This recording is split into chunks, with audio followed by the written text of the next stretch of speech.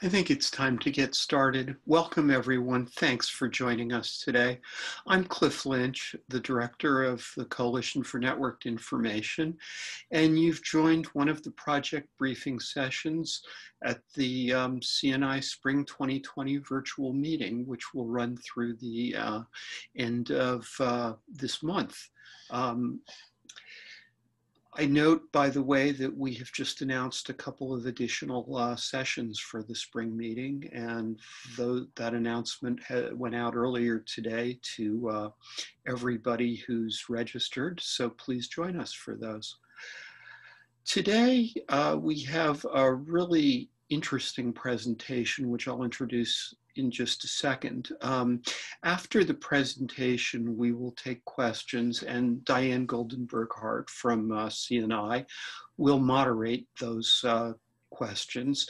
There's a Q&A tool at the bottom of your screen, and you can use that at any point during the presentation to put in questions as they occur to you, and we'll deal with them all at the end of the presentation.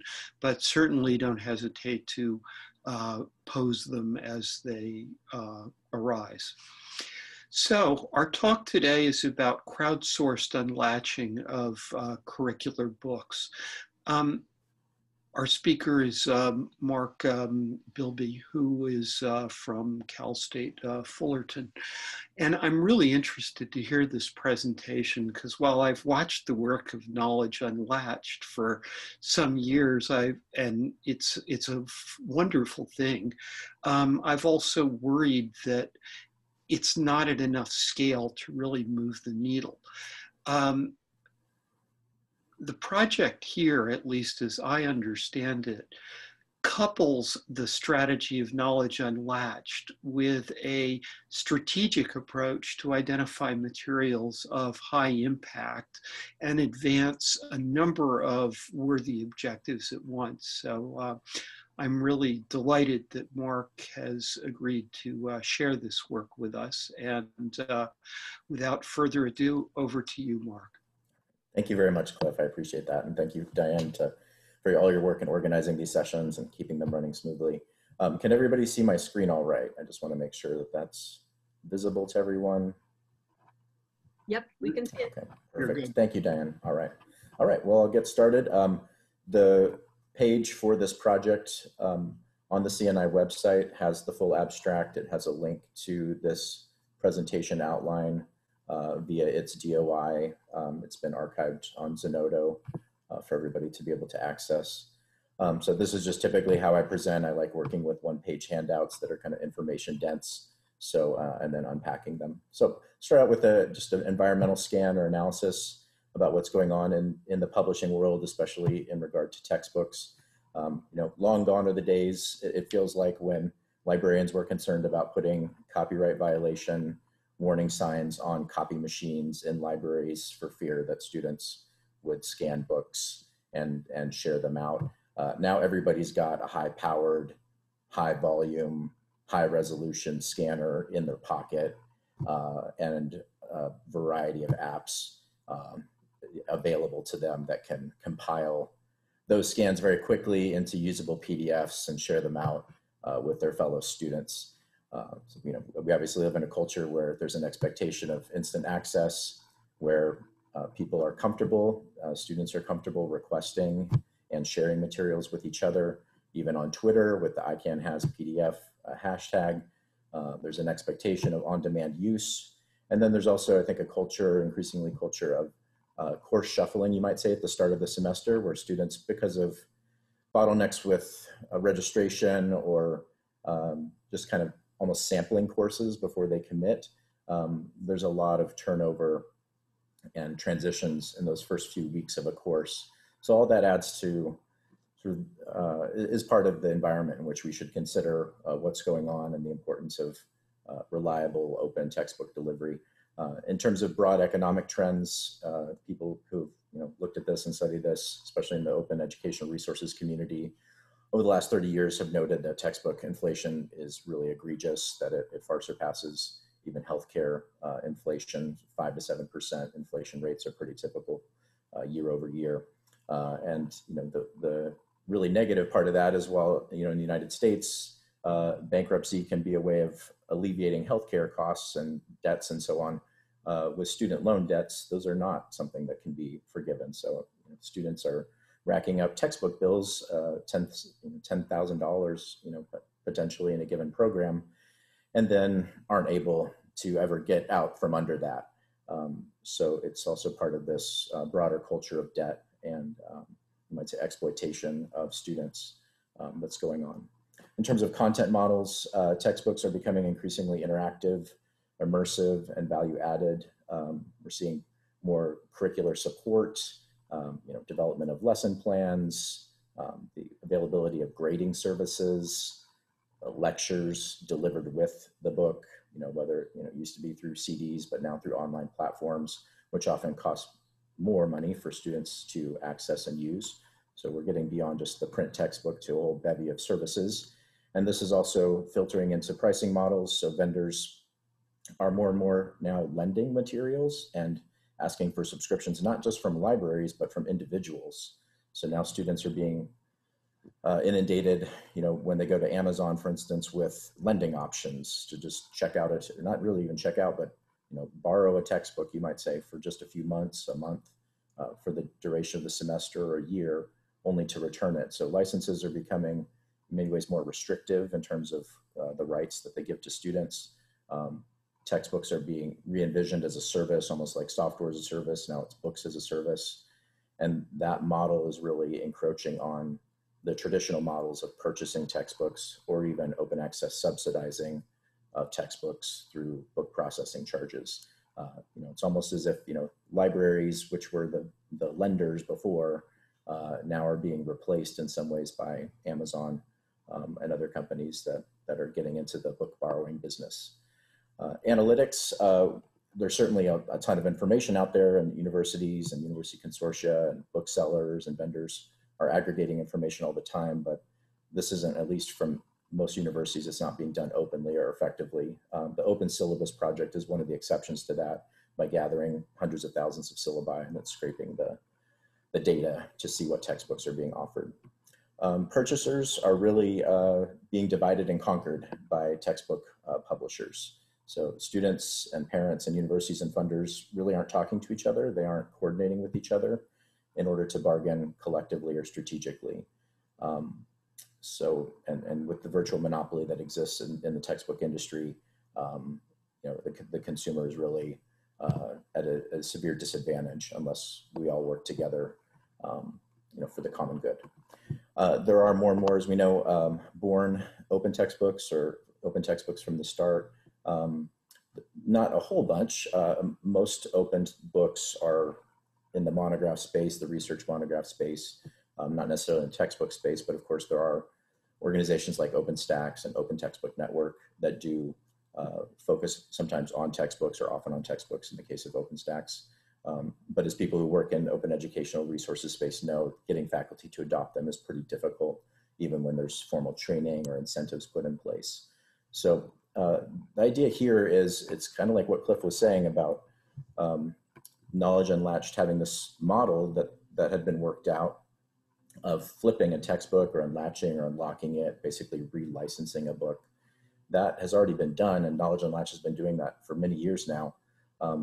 But thinking about that at scale, not just for research monographs or other kinds of scholarly publications, but thinking about it for materials that would be especially valuable to students in their courses, required textbooks and so on. So, we can call this any number of things, unlatching a book, but I also like the idea of sort of adopting a book or rescuing a book or liberating a book, a textbook. And I really just like to propose this as a model, as a new way of thinking about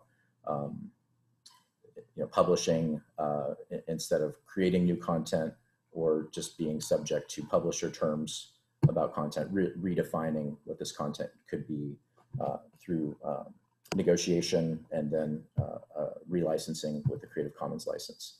So we tried to think about how a pilot could work, and these are conversations that I had with Sven Fund from Knowledge Unlatched, CEO, as well as Chris Freeland, the director of the Open Library at the Internet Archive, and Mech, also from the Open Library. And so as we thought together about what a pilot might look like, we tried to focus on books where there's low revenue potential for publishers. Publishers aren't, books on which publishers were not making money, on which authors were not making money. So no minimal royalty impacts, these sorts of things. We also wanted to look at books that were limited in their availability. So rare, out of print, or unlikely to get a new print run. So just kind of sitting there in the back lists for publishers. Also books that are print only format. So what books that are being assigned in courses that are only available in print that aren't yet available digitally, not yet digitized, or if they are digitized, maybe it's only in the open library. And then we wanted to find books that would have a broad impact, that were being used across multiple courses or multiple sections of a course, and preferentially across multiple universities at the same time. And as we looked at this model, there's going to be winners and losers, but overall it seems like more winners than losers. The library, we feel like, would benefit from this as an expense where not only could we say we were serving our own students well and saving them money, but saving students globally by relicensing a book. We're not only benefiting, at our university, 40,000 students, we're benefiting, 7 billion students potentially globally. So the scale of that, the scale of the benefit is astronomically higher. Happy students would be very happy with the results of this. Publishers should be pretty happy with this, especially if these are backlisted titles where publishers are not making any money, because it gives them a new revenue source. And it would be quick and easy, just writing a check basically for, could be a few $1,000s, it could be more for a given book, but it probably wouldn't be a one at a time thing. And we'll get into that as we try to work out the details of the pilot. The only people I think that would really be at a disadvantage in this, if this model really got going, would be the reselling market. Folks who buy up textbooks at the end of semesters and resell them to students, and are making margins on that. So that, that sort of, it's not recycling really, but that reselling industry might be negatively impacted by this. But overall, I think society would win, and most of the people that, whose interests we should be protecting would be winning in this scenario. So the pilot, and really this was just an idea, this was a proposal. So I'll reveal more of that later, but with this pilot proposal, what we decided to put together was first coming out of the Cal State system. So the Cal State University system has had for many years a very robust program going on in affordable learning solutions and open educational resources, pretty well known for the Merlot platform of hosting open educational resources. There's also significant grant funds that come out of our chancellor's office given to all 23 campuses to encourage faculty to adopt open educational materials. There's been a lot of legislation in the state of California that has really moved the ball on this, where courses, for instance, are marked with a little asterisk in the catalog or in the registration system if those courses have free or zero cost materials. We've had whole programs move over to zero cost. Our instructional design program, for instance, at Fullerton has done that. And other Cal State's whole degree programs have moved over to zero cost, where they've made that commitment together. But still, the scalability of this is pretty difficult. So we tried to leverage the power of the system across these 23 universities, representing 50,000 faculty, 500,000 students, and see if we can find some good candidates among these. So fortunately, we have system-wide efforts already in this space, and George Wren in our system, I think he's at Humboldt, had already compiled a list of 18,000 ISBNs. And so George was kind to provide that to me to be able to share out with other people. So we basically provided this list of ISBNs to Knowledge Unlatched. They did a thorough evaluation of the list, and the list wasn't just pure ISBNs, it was also which campus those books were being used on, how many, which courses, how many sections were represented, all of this sort of thing. So it was kind of a deeper picture of how these textbooks are being used. So Knowledge Unlatched then evaluated the list to try to find that sweet spot of books that probably wouldn't be too high in price, but would be advantageous for multiple campuses. And they also wanted to take a bulk relicensing approach to their negotiations. This is from Sven Fund at Knowledge Unlatched. He was noting that publishers typically don't want to negotiate one book at a time. It's just a waste of their time, or it's too small. So really, we needed a kind of a book package to look at. you know, preferably in the tens or, you know, dozens, if not the hundreds. At this point in our pilot, we really were just trying to find about 30 to 50 books to propose as part of a package, and then identify which publishers would be good candidates for negotiating. We also decided that Knowledge Unlatched would be the organization that did the fundraising, that accepted the funds for this, and that they or the library, depending on the arrangement, would create MARC records out of these books. Open Syllabus Project wasn't a formal partner, but Sven Fund did, with Knowledge Unlatched, did reach out to them and basically use their information to evaluate what books were being used at other campuses, pulling information from their database of syllabi that had been scraped for ISBNs. So Sven had a broader sense of which books would make for good alliances among different universities to do fundraising around. So that was really helpful, even though Open Syllabus Project wasn't a formal partner in the arrangement. And then Internet Archive was also a key partner in this, because we wanted to have an awareness, a platform to raise awareness about these books. And so with Internet Archive, with Chris and Mech there, we decided on the wisdom of putting together a central list of these books that could be rescued or flipped to open access, but also to have notices on individual pages. So the idea would be almost like an Amazon preview page to be able to go to Open Library, look at the book, maybe check out the book, and then sponsor it if you wanted to flip it to open access. Internet Archive would also be advantageous as a way to gauge user interest, right? How many times are people accessing that page? How long is the queue, the line to access that book? You know, prior to the National Emergency Library, it could be a 3-week waiting period for just that second person in line to be able to check out a book from the Open Library using its CDL, its Controlled Digital Lending model. But we like the idea of having a base platform, a base availability platform with a high quality digital version of the book with clean metadata and so on. So Internet Archive would be not raising funds itself, but would be an awareness campaign or platform to help Knowledge Unlatched raise funds for these books. So that was the basic idea of the partnership. As we put together a proposal, so Sven Fund was especially instrumental in this. So I want to shout out to him, give thanks to him for that. And it's not something that we want to share more broadly. It's a confidential document, but some of the most salient points from that proposal that we put together was that we would start at about $2,750 per book to negotiate with publishers, and understanding that there'd be some flexibility, and that the funder, that is in this case the California State University, would get the final decision. I'm on a committee with the Cal State system called Electronic Access to Resources. So we do evaluations of content centrally for the system, and then bring that to our Council of Library Deans. So this was a proposal I brought to that committee. We call it the EAR committee in the Cal State system. Part of the proposal as well was that we would buy out all back editions. We didn't want to relicense just the third edition of a book, but not have any ramifications for the first edition, second edition, or fourth or fifth edition. We wanted to buy out the entire series of editions of a given title to know that the money was being invested well to accommodate any kind of usage scenario or situation, you know, because it might be the second edition that one professor is using while 3 other professors are using the third edition, and then the publisher might be planning a fourth edition to come out in 2 years. We just wanted to make sure that the whole life of that book was funded and relicensed for up to 3 years in advance. And then we also wanted to ensure accessibility. So, you know, we wrote in WCAG, you know, requirements as part of the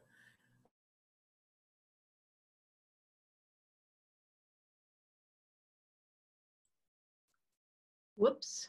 readable platforms. There we So go. that was the proposal. You froze for a little bit, Mark. Oh, okay, okay. You're good now. All right. So yeah, we wanted the files to be accessible, multiple formats, and then available on multiple platforms.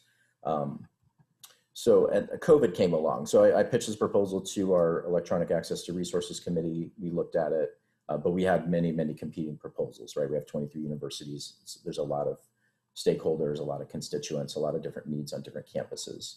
So this time around, it didn't work out. And at least one of the possible reasons was COVID-19 happening. So certainly when that news started to break, we started to get concerned in February and certainly into March, and started to enter more into a crisis mode where we weren't going probably to fund new proposals. The focus became much more on wise allocation of funds to prepay things that we weren't sure we would be able to pay for later on. So our Council of Library Deans really didn't entertain new proposals at all. And this was one of those new proposals that just didn't get time. But I'm still cautiously optimistic that maybe in a year or 2 years that the Cal State system will be able to allocate some significant funds for this. And I'll continue to advocate as best I can in that, or for that. The Internet Archive National Emergency Library is also part of this now because previously when we were forming this proposal, that didn't exist. There were limits on controlled digital lending, only partner libraries, maybe they would have one partner library or 5 or 10, or maybe they would have 5 or 10 simultaneous copies of a book. But with the National Emergency Library leveraging the inaccessibility of these books, where you have dozens, if not hundreds of books now that are inaccessible to users, so based on that, controlled digital lending has a good case to make that comparable access means removing at least some of those limits to books. So that's part of the silver lining of this, is actually Internet Archive is now being used much more by faculty and by universities and by librarians as a textbook delivery solution. Because universities feel, at least for the short term, at least while the COVID crisis is happening, that we can count on access to those books.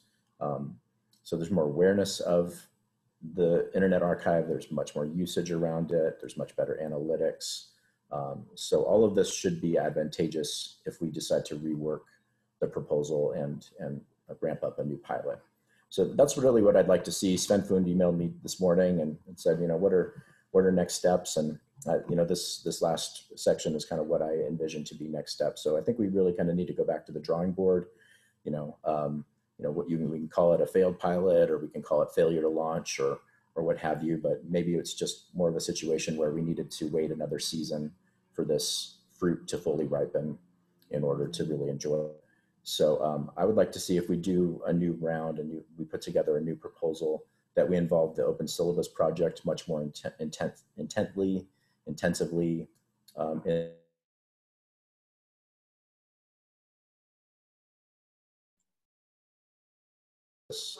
to pull this off.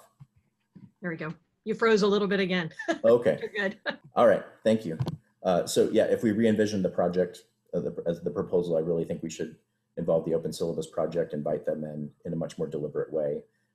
Reach out to other university consortia or major universities, maybe in Georgia. Georgia State does amazing work in the open educational space, maybe Orbis Cascade or SUNY or CUNY. If we could get multiple universities all pooling our funds together on this, we would be, a juggernaut to be able to really forge a new way of doing business in this space. And then major funders, I've talked with OpenStax before, and there are times when OpenStax will, get grant funds from, for instance, from the Gates Foundation. It might be $500,000 just for a single textbook, like a biology textbook, which again is wonderful because once that's produced, it's available for the whole world. It's really high quality. But would it be possible to just take a very popular book and negotiate with publishers, if it's $500,000 or $100,000, and flip it, that would save a lot of time and effort. And so, just making this process more transparent and more collaborative is going to be to our advantage. I was just running rough numbers, and for that $500,000 Gates Foundation grant for OpenStax to make one book, we could have flipped 180 books using this model. So whether that would have a comparable impact, that's something we would have to figure out. But it's just something to consider within this process. Expanding the book subsidizers or donors is also part of what I think we should be doing. So, I think having big funds, really going big with this is the best way to go, whether it's funders or libraries, but I also think involving, kind of social media campaigns and getting parents and students involved, if they could give money to a book package, maybe individual titles, that might not make as much sense. That's kind of what I had originally envisioned is, raise funds around an individual book. And there are operations like that out there on the internet, but but they don't really change things at scale, like what Cliff was saying. So maybe there could be individual social media awareness campaigns, crowdfunding kinds of campaigns, but they should probably be channeled into the larger book packages that we're trying to put together to negotiate with publishers. I think we should, another next step is to create a global open textbook database, just to have a central place where all ISBNs are listed for all university assigned textbooks across all universities, but also get data on what courses they're being assigned for, as well as estimated enrollments for those courses, just to give us some realistic numbers about what the market is. And I imagine publishers have a pretty good sense of some of this data, but it's not open, it's not out there, it's not transparent, and libraries aren't and universities aren't aggregating this effectively. And then we wouldn't have to keep our own price or availability information. We can just pull that from other sources. And then another idea might be, if we had something like that, to actually advance it through legislation, state or national, or through university policies. What if it was state law that we all had to make our ISBNs publicly transparent and available for all of our courses and enrollments? Again, that information's out there. You just have to know where to look, but to do it in an open way, that could be the basis of some new legislation and new policy work. Another idea that I've pitched that could be kind of related to this is a zero cost stipend for faculty, where you just directly pay faculty if they make their courses free for students. It wouldn't have to be a lot. It could be based on credit hour, but if that were done by governments, that could really ramp up faculty interest and commitment to making their materials open, and creating open materials for their students. And then I think also a platform like that, a global open textbook database, could also suggest OER alternatives, right? If there's a given textbook and we're just locked in negotiations with publishers and we can't get them to budge, maybe we promote a few alternative ideas, an OpenStax textbook or something like that. Just again, the more transparent the whole process is, the more leverage and power we have in our negotiations with publishers. So that's a lot of information. I hope that made some sense. I don't know exactly where this is all going to go, but I really would like to continue the conversation, and certainly am open to new collaborators, new partners, in this effort. So that's it. Thanks, Mark. That was a really interesting overview. A lot of moving parts, obviously. I just like to say I love your concept of liberating some of these materials. That's a wonderful way to think about it and look at it. I'm Diane Goldenberg-Hart with the Coalition for Networked Information, and I just want to welcome all of our attendees and thank you for joining this session. And again, thanks to Mark for agreeing to come and present virtually as part of this meeting. I want to invite folks now to please type your questions into the Q&A box or into the chat box, and I will be moderating. I will read them aloud to Mark, who will be answering your questions live here now. Excuse me. So I see that we do already have a question, and I'll go ahead and share that. That comes from Boaz. Hi, Boaz, who asks, first off, he wants to comment, this is an interesting project, and he'd like to know, how would or did the fundraising platform work via the Internet Archive? What happens if your funding exceeds the needs? Right. Yeah, those are good questions. We actually didn't, this was just a proposal, so we didn't actually get into implementation stage. It was a proposal we brought to our system-wide committee, and we looked at it. It was considered, we went through a voting process, and it wasn't one of the proposals that was brought forward to our Council of Library Deans. So the Internet Archive was prepared to move forward with implementation, again, prior to COVID. That ended up not happening. So this was, you might say, a failed proposal, or it was a proposal that just didn't work this time around. And that's fine. That's having ideas and retooling them, scrapping them, recycling them maybe at another time. That's just fine. So some of those details I think would need to be worked out in a new proposal. I think those are great questions. If we raise more funds than what we need, would they be allocated to a different book or a different series of books in negotiations with publishers? Those are all really good questions. Maybe they would go into an extra slush fund or something like that that could be used for the next project down the road. you know, you wouldn't want to just stop the fundraising. That wouldn't make sense. So yeah, those questions actually are really important and would need to be more thoroughly addressed. Good for follow-up, yeah. And thanks for that reply, Mark. And Boaz also has another couple of questions here. What is the vision around the API pricing? But I think he means APC pricing. Will it show also how close to the target the fundraising is?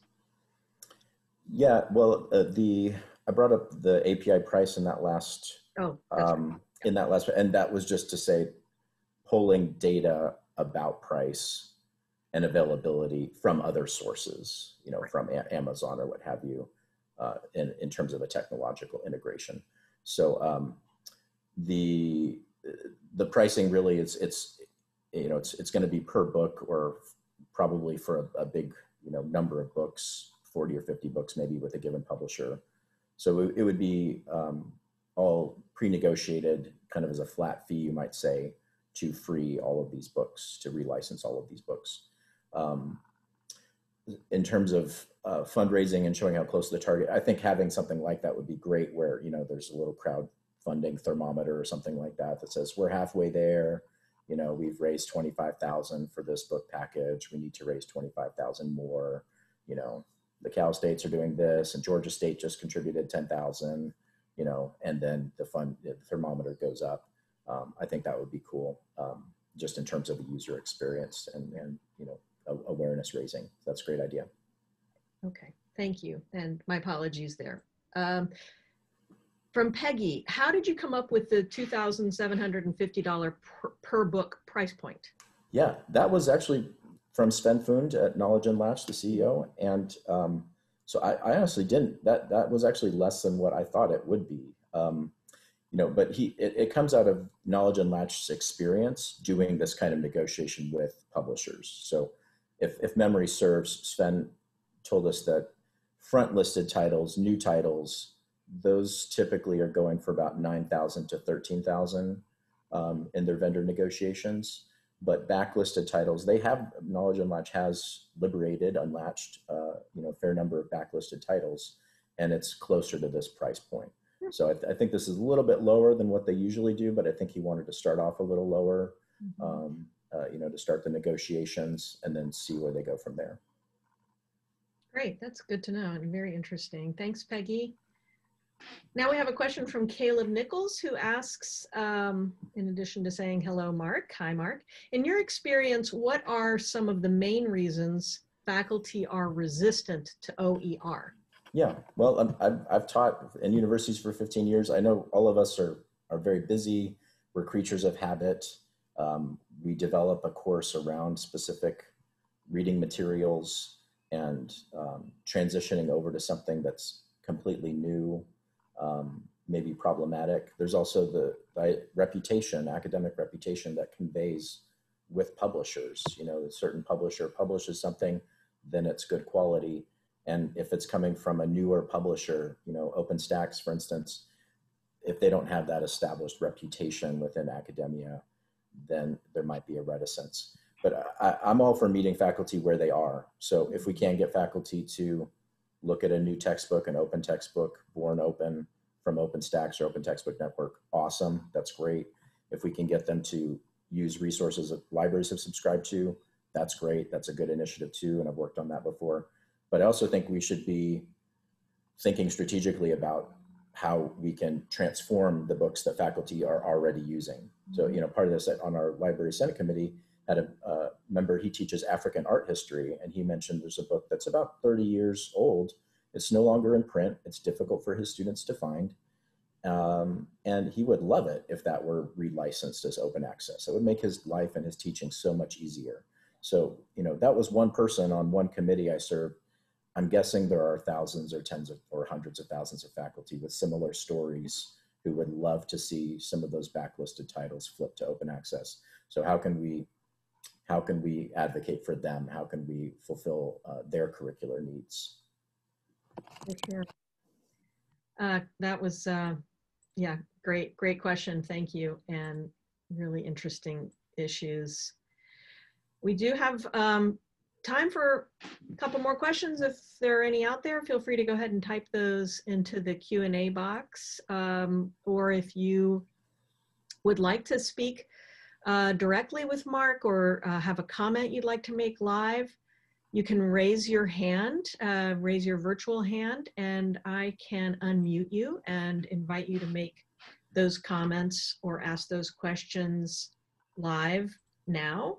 While we're waiting to see if we have any more questions coming in, I just want to remind you that this webinar is brought to you as part of CNI's ongoing spring 2020 virtual membership meeting, which goes on through the end of May. And I'm sharing with you there in the chat box the direct link to our meeting schedule, which will show you the offerings we have through the end of the event. And as Cliff pointed out, we have added a few new items, a few new offerings that went out to meeting attendees this morning by email.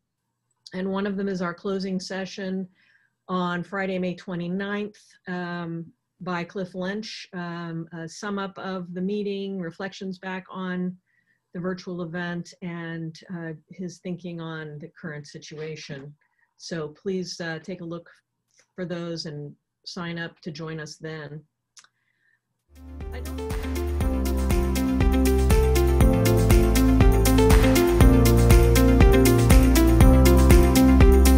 Thanks again to Mark for the great presentation, and thanks again to our attendees.